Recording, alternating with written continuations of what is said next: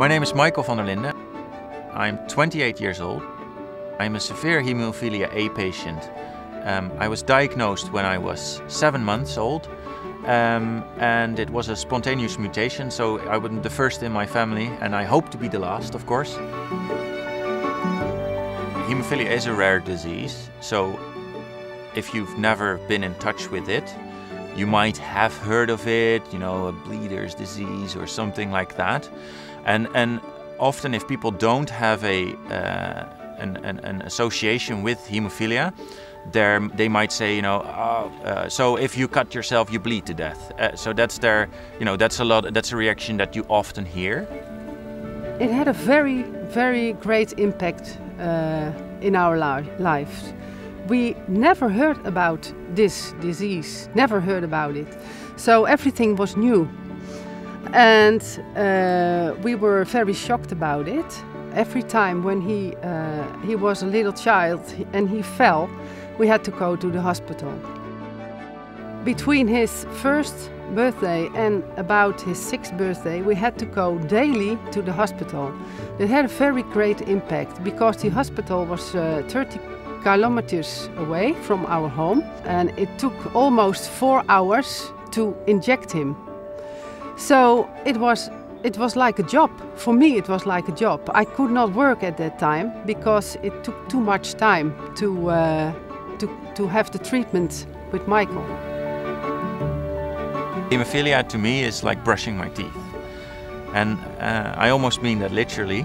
So when I get up, I go and take a shower, I do my hair, I brush my teeth, I go down, I take my breakfast, and then I infuse. Because I infuse prophylactically, it means that, you know, I get to do that every day.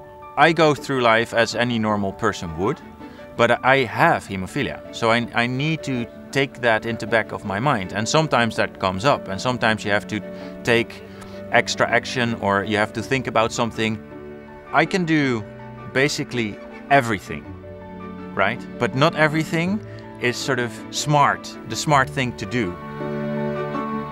When you have haemophilia and you treat your haemophilia, you can develop what we call an inhibitor. So that means that actually your body creates a reaction against the treatment, so that it actually breaks down the treatment really fast, and it sort of is something similar as to the treatment not working.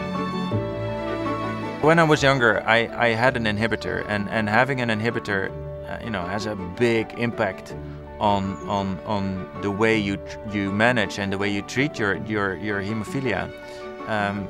I know some friends that have an inhibitor even now, and it's like having no treatment available. It's a little bit the same, you know. It doesn't work, and I still have actually joint issues that relate back to that inhibitor now.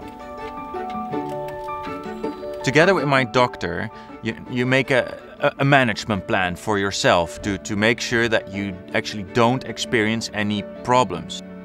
We have a very good treatable disease that as long as you make a good treatment plan for yourself and you stick to that, you don't actually experience any big bleeds.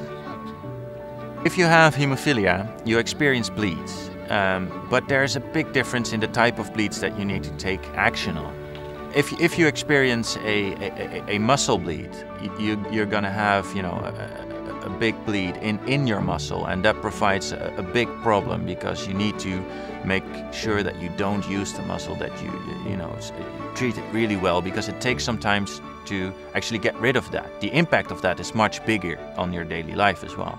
The same goes for joint bleed. So that means that, you know, you actually get blood into the joint, and as you might imagine, you know, a joint is a very, you know, very tiny, tight space, and then it's full of blood, so you're actually not able to move your joint anymore. And that the impact of that bleed is also much bigger because, you know, blood contains iron, and iron damages actually the joint. So your body has to get rid of that. So that takes time, and it actually can have a long-term effect as well. I try not to worry too much about what's going to happen in the long term in terms of my hemophilia, because you don't know what's going to happen. I know that I have some issues with my ankle and that I have some issues with my elbow, and they might, become worse over time, they might not, so you don't know. So I try to go about life as is, and I try to do what I can and don't linger too much on what I cannot do. And that's, for me, a sort of motto in life.